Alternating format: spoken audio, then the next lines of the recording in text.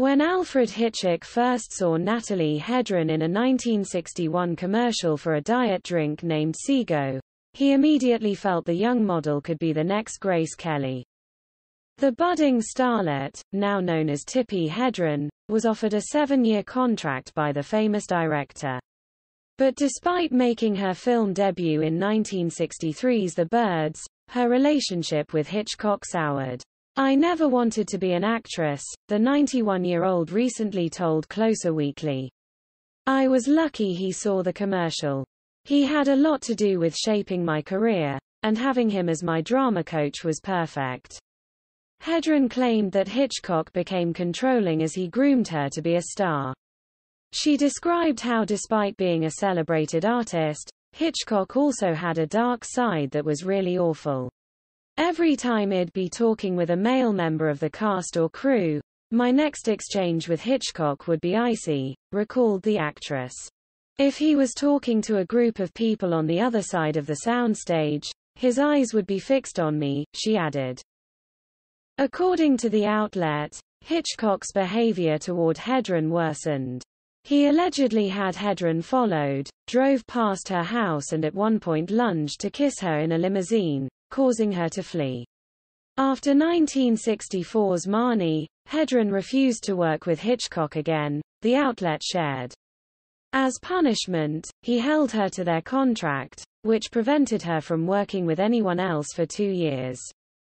"He ruined my career, but he didn't ruin my life," said Hedren. But Hedren kept going as a passionate animal rights advocate. In 1983, she founded the r.u.i.n.e.d. Foundation, a non-profit organization that supports the Shambhala Preserve in California.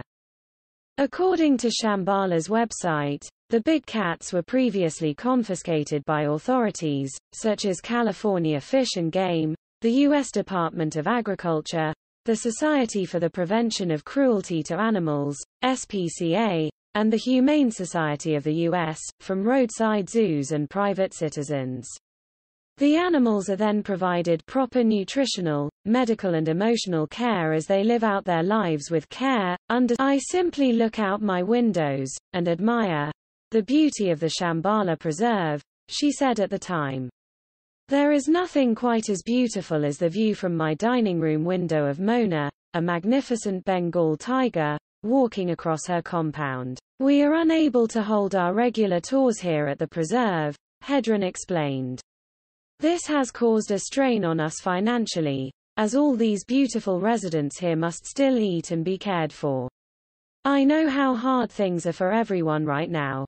But we would deeply appreciate any support." "There's really nothing more to talk about," she explained. "It was a sad situation. It was a wonderful, wonderful time. I'd never done a film before and I guess he saw a commercial that I did, and he found out who I was, where I was. He then quickly put me under contract. And then to discover that I was going to be in a major motion picture was incredible. He and his wife Alma were my drama coaches. It was absolutely fabulous. And then I wasn't a young woman who fell off the vegetable truck," she continued. "I was saddened that he did this, that he decided to pull that card. I said, I'm not interested in this.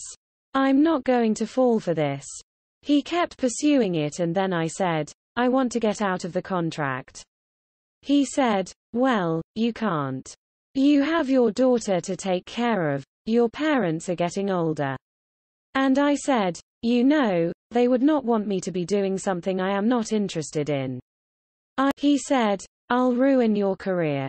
And he did. He kept me under contract and wouldn't let me work. It was just one of those Hollywood nightmares. It was just so unnecessary. That's what was so awful about this. It was just a sad situation. Just sad. But anyway, life goes on. Despite the setback she endured after working with Hitchcock, the star insisted she has had an incredible life. I look back at my life and think how fortunate I am to have had the opportunities that have been presented to me, she said. My parents were really wonderful with my sister and me. and they taught us so much about life and how to hold our heads up high. If there is something that happens and we don't like it, there's a reason for that. You can tell if a situation isn't good. So I think what I was really trying to get across is, if a door opens to you and you like what you see on the other side, walk through it, she shared. If you don't like what you see on the other side of that door, slam it shut. I've walked through many of those doors and slammed a lot of them shut.